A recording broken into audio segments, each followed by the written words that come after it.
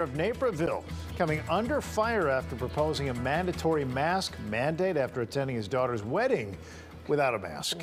Well, tonight, more than 150 people voiced their opinion on that proposal. WGN's Shannon Halligan is here now with the details. Shannon. Yeah, Mayor Steve Chirico received a lot of criticism last month after he attended his daughter's wedding in Florida. Photos showed the mayor at the gathering without a mask. This stirred up additional controversy because the event took place not long after the mayor proposed a mandatory mask ordinance in the city. Tonight, during the city council meeting, 138 people submitted public comments and 13 people plan to speak on this topic. That is still ongoing. Naperville officials proposed two options that would require or encourage protective face coverings in public within the city of Naperville. The 150 comments came both in support and opposition of a mandate.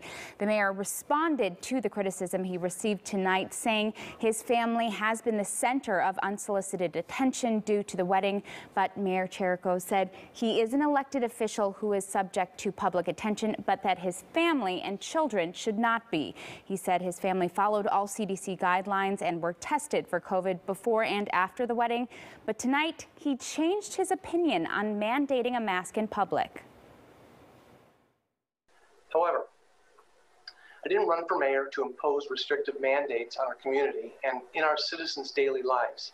And now, having just visited a state with an open economy and no mask mandate, I have witnessed firsthand that less regulation can be just as safe and lead to better results. And for that reason, I don't believe a mask mandate is a wise public policy that should be instituted in Naperville at this time. The mayor said a mask mandate is better regulated on a state and national level, but he did say that face coverings are still necessary in controlling COVID-19 and encourages people to wear them as a personal responsibility. It does seem like an about face. Right. Yes. Excuse the pun. Yes. Shannon, thank you. Now to the weather. A cold but